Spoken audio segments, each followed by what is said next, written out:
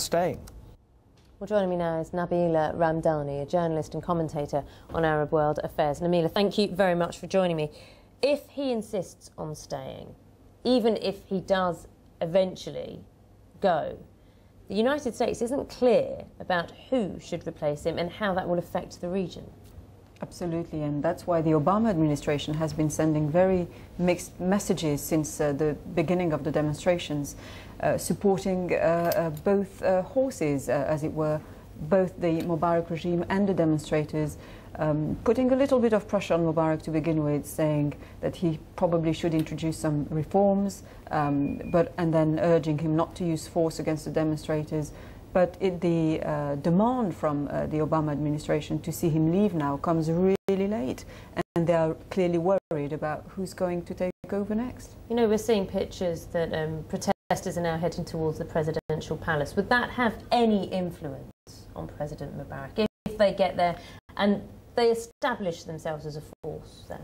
I think that's the first clear sign from the demonstrators that they are literally attacking a symbol of power, the presidential palace. So far, they have been very peaceful, gathering in unity on the main square in Cairo and other cities across the country. And now the fact that they are ready to attack symbols of power is a clear sign of the utter anger of the Egyptians. So what role will the army play? At the moment it's standing back. We know obviously, or we suspect, that there are obviously conversations between President Mubarak and the army as well as opposition leaders. What role does the army play and how long for?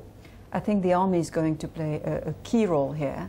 Again, its role has been ambivalent. They're now saying that they want to protect the people and they want to safeguard security and order, but at the same time they are clearly protecting the regime. Let's not forget that Mubarak surrounded himself in his cabinet with loyal generals who are looking after him and ensuring that they're effectively ruling the country until September.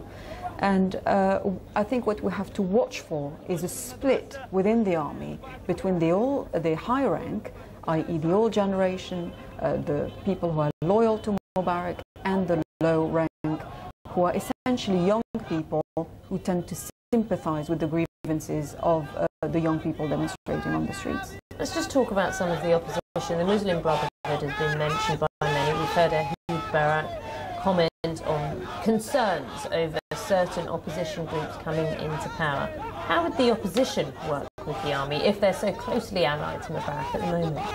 Well, that's why I don't think it's going to work, because the opposition groups have made it very clear that they first of all wanted to see President Mubarak leave, and they also had very strong demands as to how to move forwards, and that include a lift of the state of emergency, which has been imposed since 1981, since Mubarak came to power, but also a change in the constitution, which will pave the way for democratic elections.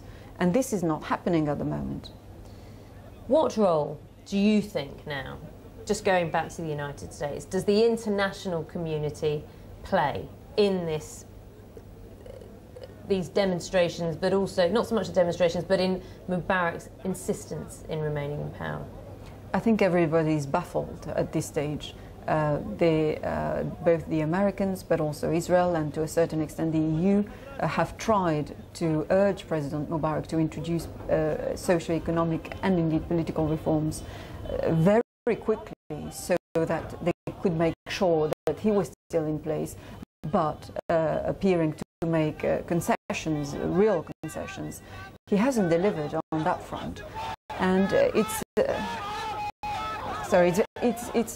don't know who is going to come next, and that's what's worrying them. So, in a sense, can Mubarak be considered correct, or at least right in his intentions, to try to smooth the transition of power and delay a hasty transition? No, I don't think he's genuine at all in anything he says or does. People are clearly demanding a radical change. But for stability in the region to remain. But an old despot should be worried about stability in the region. It's the height of irony, to be honest, and that's what any dictator would say, that they fear instability. But that's not good enough. Of course, there are reasons to be worried about what's coming next, but it shouldn't be a hindrance for people to enjoy democratic rights. Some fascinating insights there. Nabila Ramdani, thank you very much for joining me. Pleasure.